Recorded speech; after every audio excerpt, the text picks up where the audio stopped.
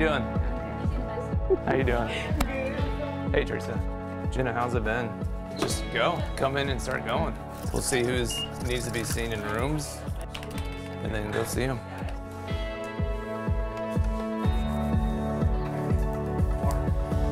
No complaint of pain or anything, just complaints of weakness. 1, 2, 3. Deep breath. Good, just like that. I'm gonna get some orders in so we can get things going, okay? Apparently it's missed dialysis for a week. Usually you get it every 2 days, either Monday, Wednesday, Friday, or Tuesday, Thursday, Saturday.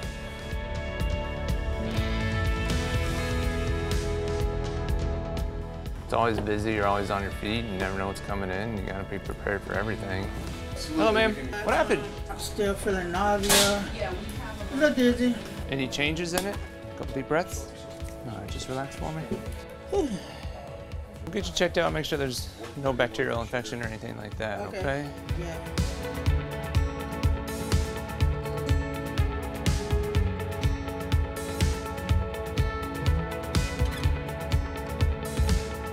Experiencing some chest pain, so we got the cause of difficulty in breathing. Have you ever had a heart attack, sir?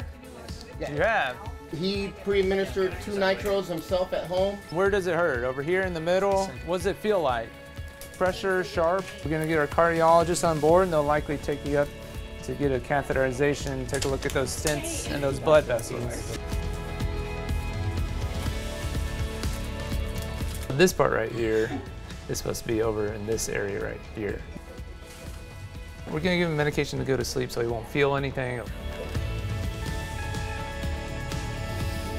Then we'll put his shoulder back in, he'll wake up, feel a lot better.